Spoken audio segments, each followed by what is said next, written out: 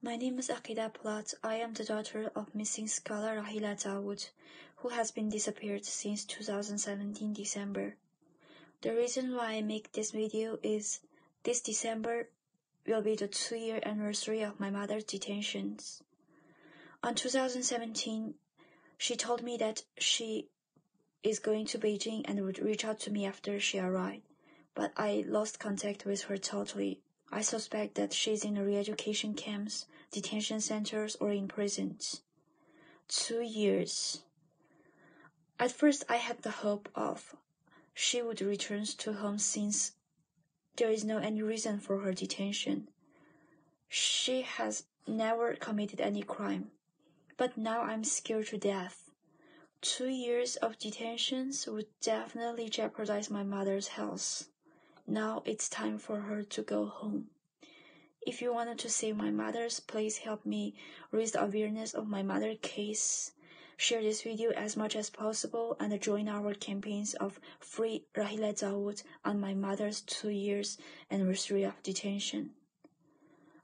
My mother's full name is Rahila Dawood. And you can search these names on Google. You will see the report from New York Times. A star scholar disappears aimed at China crackdown.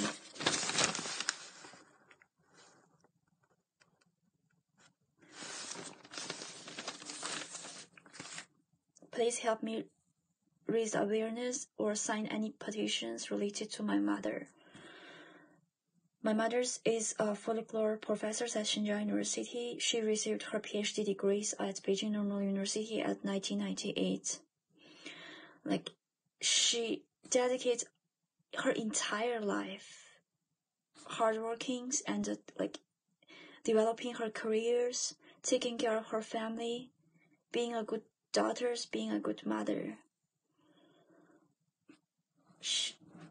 A person like her would never committed any crime that would jeopardize her family or her life. After 2017, we Uyghurs abroad have our family member, have our friends, have our relatives, have our neighbors, or peoples we know are missing in China, either putting into a re-education camps or in prisons. China denied the existence of re-education camps or denied the fact that there are massively detained Uyghurs.